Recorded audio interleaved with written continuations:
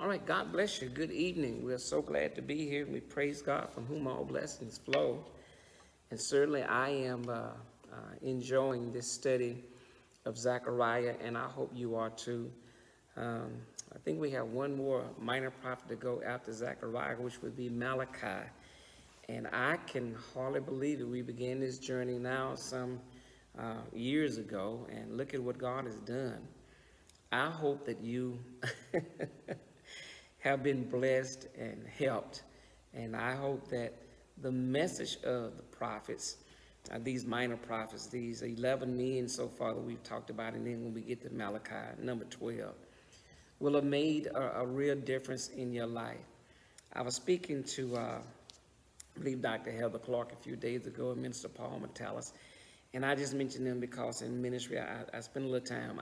Minister Paul literally helps get me from point A to point B. I spend most of the time administratively with Dr. Heather Clark, so we're always talking about various aspects of it. And one day in preparing for Bible study, I happened to say to her, I said, you know, Dr. Clark, I didn't say Dr. Clark, I call her by a middle name, Diane. I said, you know, the more I've engaged these minor prophets, the more I see the simplicity of God in trying to reach his people, Israel. I guess last week when we talked about the call of Israel to rejoice and the call of Israel to sing and be glad because of those four things that the hope of Jesus Christ brought to them, or will bring to them messianically as the Messiah and Savior of the world, both literally and figuratively for them, and then for us as believers in the Christ, that these 11 men, 12 men will be completed again, really had a very simple message. And let me try and give a summation before we begin tonight, and then we'll pray. And we're going to be in Zechariah chapter 2, and we're going to be looking at, I believe, verse 11 tonight. We need to complete the section of verses 10, 11, 12, and 13. So hopefully we can get that done tonight, and God will bless us. But the simple message of the prophetic books have simply been this, that God loves his people Israel, and I mean all of them, from the northern tribes who were Judah to Israel, to the two who made up the southern nation of Judah. God loved them. It is apparent that within the two of them, that the error that they continued to make over and over again, first starting in the north, with the worship center being set up not for the people to come to Jerusalem to worship, but them setting up a false worship system in the north of Israel. And they began to worship golden calves, etc., and things that were not like God. That it offended God. It offended the core of God, because if you remember, for this people, he delivered them for one very specific reason. He said to Moses that you would know that I've sent you to deliver my people from bondage when they come to this mountain and worship me. During the presentation of the Decalogue there at Mount Sinai, God gave that first great ominous exhortation to his people as a nation. He says, I'm a jealous God, and what I don't want you to do, I don't want you to have any other God before me. Don't make an image like it. Don't bow down yourself to it, etc. I won't have it. So as time went by, that's exactly what they did. When the kingdom was divided, the northern part, those 10 tribes away from the two in the south, that worship system set up, they began to worship that false system, false prophets, etc. And it angered God, so God sent Assyria to bring Israel, the northern kingdoms, into captivity. Well, Judah in the south, in the meantime, became arrogant and did some of the things that we exalted us to do about the first week of this month, lesson number 1 for the month of September, where we reminded us that when your enemy is having trouble, don't you gloat, because God may hear it and turn what you were gloating over them over, that same wheel that you were pushing to crush them. It has the ability to turn around and crush you.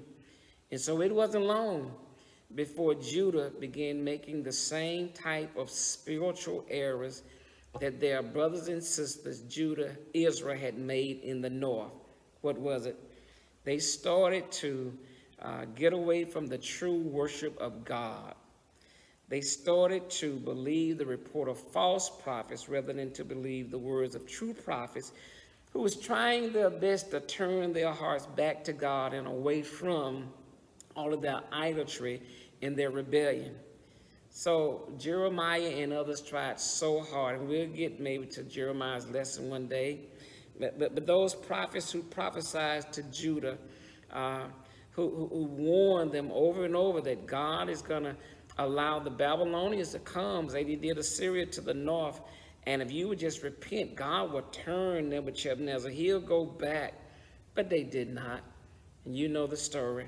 Then as Jeremiah chapter 29, verse 11, I know the plans I have for you, said the Lord, to do you good, not evil, to bring you to a good place. God wanted to bless them. Babylon won his plan, but because of false worship, rebellion, adultery, misuse, and mistreatment of themselves, God used a man like Nebuchadnezzar to be his chastening rod to bring Judah to captivity, as Assyria had taken Israel in the north, and now God's people have been scattered to the four winds of the earth, if you will, simply because they refused to do, in my opinion, the first thing that God asked them never to do. And that's it.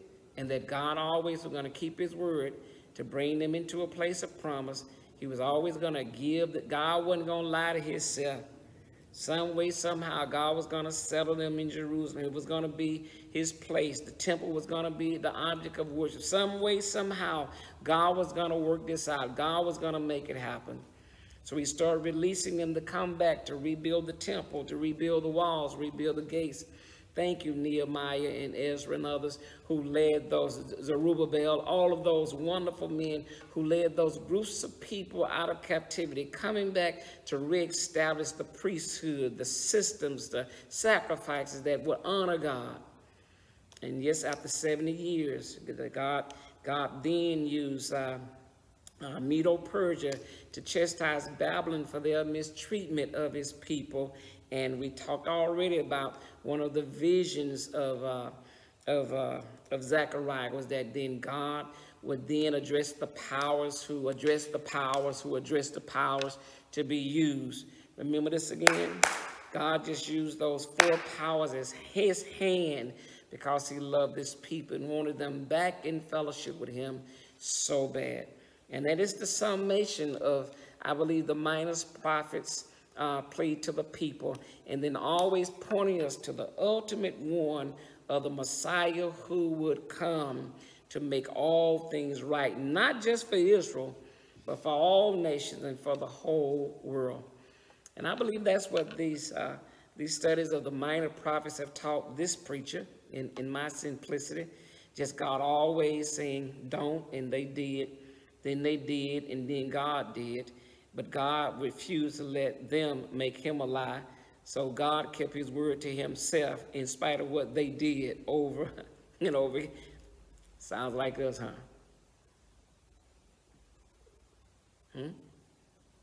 Sounds like us, huh? Oh, okay. When I hear that summation, it sounds like R.L. Manaway, Sr. There have been so many times I've known the word of God, know what God expected, and in spite of knowing what God expected, knowing what God said, I have erred. And God has sundry times in my life used an Assyria, used a Babylon, just trying to say God's hand has been upon me, my life, ministry, and everything, and to realize, and took me to some dry places in order for me to long for the presence of his power and his spirit to be present in my life as it once was. Oh, I tell you, getting back to your spiritual, your figurative Jerusalem should be the goal of all of us tonight. I asked us just a week ago, is God now experiencing the best version of who you are? And if not, make that commitment to do that. God, use the most efficient part of me as you can for your glory, but for our good. All right. So that's about 10 minutes I talked, but that was on my heart. And I just wanted to make sure that as we studied the Word of God, that we were really doing what we needed to do and what would honor God. Let's pray, and we'll engage chapter 2, verse 11 tonight for sure. Hopefully we'll get to verses 12 and 13 as well and finish up this particular part of the study of Zechariah. Bow your heads. Eternal God, thank you so much for the privilege to open your word and to look into the mirror of your word, not a window, but a mirror. Thank you for showing ourselves in light of your relationship to your people, Israel, years past. But we see us. And now, Lord, forgive us for our transgressions. Forgive us for our idolatry. Forgive us for our rebellious spirits and hearts. And continue to conform us into the likeness of your Son. May we be intentional about decreasing from our godliness, from our godlessness, rather, and may we increase in our godliness. Please help us. So let us hear truth tonight, principles and lessons to live by. We'll give you glory for what you're about to say to us for our good. In Jesus' name we thank you. Amen. Okay, chapter 2, verse 11. Now, in quick review, in case you were not with us last week and you're trying to get caught up, we simply rehearsed chapter 2, verse 10, and it was under the title of A Call to Israel to Sing and Rejoice. And there were 4 reasons for Israel to sing and rejoice, and the theme was hope, H-O-P-E. Paul in the New Testament talks about that when we can see something, that's not real hope. That means we see it. But a real hope is something that you can't see, but yet you still have hope or an expectation for. Got it? So sometimes hope is defined by my little simple vocabulary and glossary, if you will, an expectation that it has a cherished desire to be fulfilled. That's what I call hope. An expectation, which is my cherished desire to be fulfilled. Hope. What were those 4 things? Well, it was in the context of Jesus as Messiah and his second coming and what that would mean to individuals and to nations. First of all, we said that the second coming of Christ to the earth is the hope of the nation of Israel. Secondly, we declared that the second coming of Christ is the era of hope for the church, not just for a nation, for a people, but for the church, the body of Christ. Thirdly, we said that the hope of the physical earth is the second coming of Christ that will be on the earth. I laughed many times, and when I was a little boy, the Jehovah's Witnesses used to come by our house every day. Matter of fact, I had some friends who lived down the street from us, who lived right next door almost to the Antioch Baptist Church growing up as a child. It was the Barnes family, and they were very faithful Seventh-day Adventists. I have to admit that I had an attraction for Brother Barnes' sister, so me at that those teenage years, being attractive and having my first experiences with love and attraction, I would follow them on Saturdays to go to the Seventh-day Adventist service. But I learned some very important things about that doctrine, about that culture, and about that community of Seventh-day Adventists, how they were faithful to keep the Sabbath, how his mother would prepare on Friday, so there was not much to do on Saturday but to attend church and fellowship with other worshipers. Their attention to the kind of music they listened to, their attention to the kind of diet that they would eat. They observed so many of the things of orthodoxy for Seventh-day Adventists.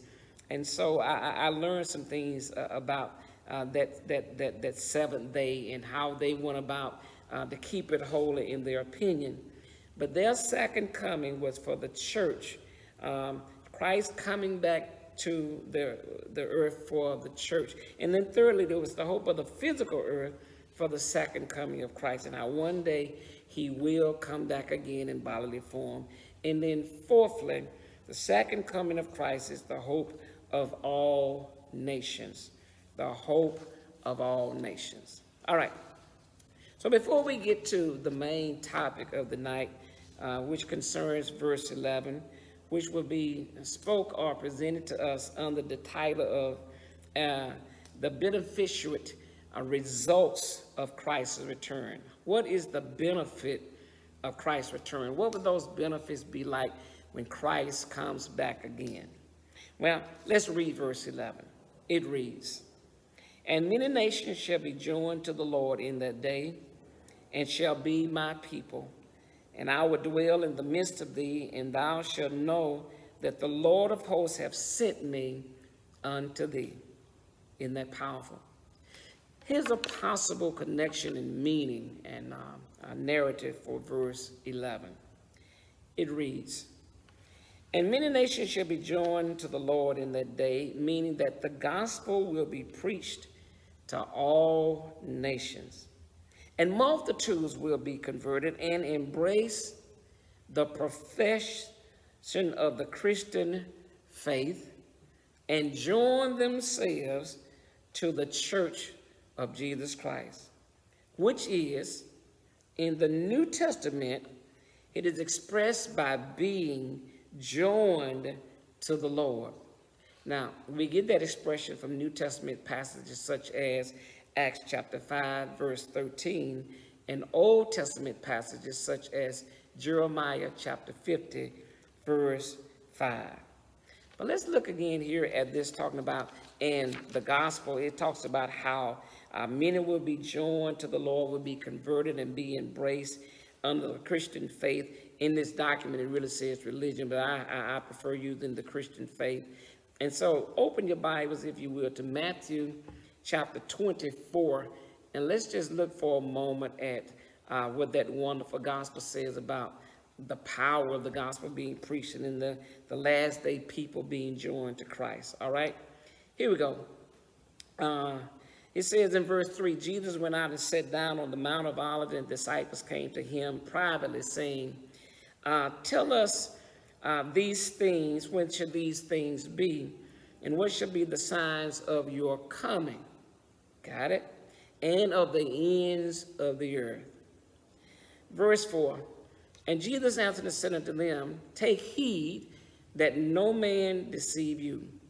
For many shall come in my name," look at your Bible, y'all, "saying, I am Christ, and shall deceive many.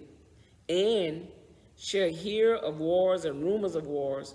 You shall be, see that ye be not troubled," rather it says. "For all these things must come to pass, but the end is not yet." This is the King James rendering of the text. Verse 7, "For nations shall rise against nations, and kingdoms against kingdoms, and there shall be famines and pestilence and earthquakes in divers places. All these are the beginning of sorrows." Remember verse 11, "The gospel will be preached in all nations, and multitudes will be converted and will embrace the profession of Christians." Verse 9, "Then shall they deliver you up to be afflicted, and shall kill you, and ye shall be hated of all nations for my name's sake. And then shall many be offended, and betray one another, and shall hate one another. And many false prophets shall rise, and shall deceive many. And because iniquity shall abound, the love of many shall wax cold. But he that shall endure unto the end, the same shall be saved." And here it is, verse 14. Remember here in Zechariah chapter 2, verse 11. It says again, "The gospel will be preached in all nations, and multitudes will be converted and embrace Christ." Verse 14, Matthew 24. "And this gospel of the kingdom shall be preached in all the world for a witness unto all nations, and then shall the end come. Wow. Isn't that powerful? Then shall the end come. So here Zechariah is really talking about something that Jesus himself will say later on, and reminding us that that everything is about God continuing to try, not only just to save a nation or a people, Israel, but to save spiritual Israel. Those of us who have been imputed the faith of Abraham, Isaac, and Jacob, and all those who've gone before, who really had a faith in the Lord and what he would do, even through the prophets, giving the Messiah and him coming, who would trust Jesus Christ. God will make sure that in all the world, in all nations, that this gospel, the life, God help me, the life and sacrifice of his son, the propitiation of our faith, the scapegoat for our unrighteousness, the one who became sin for us, who did not sin, the one who was tempted in all points as we were tempted, yet did not sin. The one who Paul says, and God commended his love towards us while we were yet sinners, Christ died for the ungodly. All nations shall hear the gospel preached. Multitudes will be converted and embrace faith in our Christ. Isn't that beautiful? It is not God's will. Never has been, never will be. It is not God's will that any man should perish, but that all men should come to repentance. I feel the need to say that again for somebody. And you pass this on.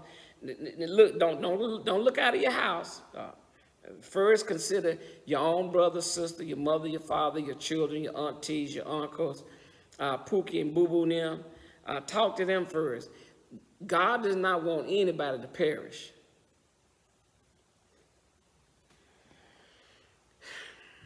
The one using crack, the one selling crack. The one on meth, the one selling meth. The one on heroin, the one selling heroin. The one selling alcohol, the one using alcohol. The one who sleeps around, the adulterer, the fornicator, the effeminate, all that, those who are gay, straight, LGBT, whatever our trouble may be, whatever our trials may be, God says, I don't want anybody to perish. The gospel is a message that everybody, every man, I don't care who you are, God wants everybody to hear the truth about Jesus Christ so that he or she can decide personally for themselves if they will or they will not reject God's offer for salvation and then for sanctification and regeneration. Got it? You ain't got to fuss at nobody. You don't have to fight with nobody. You ain't got to preach no fire and brimstone down on nobody. Just Christians, saints, child of God. Can we just be faithful in sharing the good news of the gospel so that people can hear it preached, so that they can be converted and embrace Christ if they choose to do so? Now church, come on. We got the G of her here. We got to do one or the other. We got to stop talking and walking on. We got to walk and talk. How do we expect the world to be changing if we're not doing what we are left in the world to do and be? Huh? If where you work is not salty, how salty are you? If your community is not illuminated and lightful, then how much light are you being in that community? Got it? If there's not much conviction going on where we are in our communities, what's going on, then how faithful are we to preaching and teaching truth so that it can convict the heart of people? I love that word conviction. Don't you love it? It is a beautiful word. It is a word that means God makes the heart of the person open. God opens the heart of sinners. God reaches our young people. God reaches our children. God reaches anybody you consider to be a sinner and needs salvation. You hear me, somebody? If you think they're not right, then have you done what you're supposed to do, child of God, preacher, bishop, elder, apostle, church mother, youth director, small group leader? God says to the prophet Isaiah that I give you a citation. And that citation is that if you will preach the truth, he says, I promise you that the word will not return void, but it will accomplish what God desires. That's our clarion call. That's why I try to show up every week, and I don't do a good job every week, but at least I want to show up and try to do my best to make the truth plain and to help people see that you have a choice, to tell people who will listen. And look, you don't have to speak for me. Just tell somebody, invite somebody, share the Bible study, link with someone, say, I think it's something you need to hear. Pastor Manaway said this, and so I don't misquote him, so I don't put a bad slight on what he said. You just listen to him for yourself and see what you think. Somebody right now, just go ahead and share the link, share the like. Let them hear this. God wants people to hear the good news of the gospel. He wants them to hear about Jesus. He wants this ancient message of the Messiah coming into the world as a sacrifice, born of a virgin, raised in a little town called Nazareth, Opened blind eyes, made people walk, opened people's ears, cut loose stammering tongues, fed multitudes, raised up dead people. Wow, made seas lay down and be still. Fed multitudes with 2 fish and 5 barley loaves. And one day stood at a grave of a man who had been dead 4 days, called his name, and the boy came back. And Jesus said, loose him and let him go. But I ain't through. They need to know the story that one Friday they crucified this Messiah, this Jesus. Yes, they did. He died on a cross. Yes, he did. Just like the scripture says, Paul says in 1 Corinthians chapter 15, they took him down from that cross. They put him in a tomb. Joseph, he borrowed a grave. Didn't have to keep it. He borrowed a grave. Stayed there. And then on the 3rd day morning, he got up. He was resurrected with all power in his hand, power to save, power to redeem. He took, God Almighty, the sting away from death. He took the victory away from the grave. And then 40 days later, after a mission God tasked him on earth, speaking with last words to the 12 he had called, the 11 that are left because Judas hanged himself, he got on a cloud and went back to be at the right hand of God, where he ever lives today, to make intercession on our behalf. And one day, God help me, he's coming back again. And if somebody hadn't heard that, shame on us if people don't know the benefits of believing in this Christ that came into the world, that was spoke of, that this gospel needs to be preached to all nations. Just not just people you like. We don't supposed to just get people we like saved. Jesus died for everybody. People you don't even consider worthy. People you don't like. People we don't think measure up. Jesus died for them too. That's right, the one that lied on you. The one that cheated on you with your husband. God loves him. The one that stabbed you in your back. God loves them. And they need to hear a message of the gospel so that they can have the opportunity to repent and be saved, have the gift of eternal life, and not be lost. I'll stop there. I'm sorry. I tried to get to verse 12. We'll start that next week. All right? Pray for me. I love you. Wow. I don't know what else to say. May the Lord bless you and keep you. May the Lord let his face shine on you, be gracious to you. May our Lord's countenance shine so bright on you, you always experience his peace.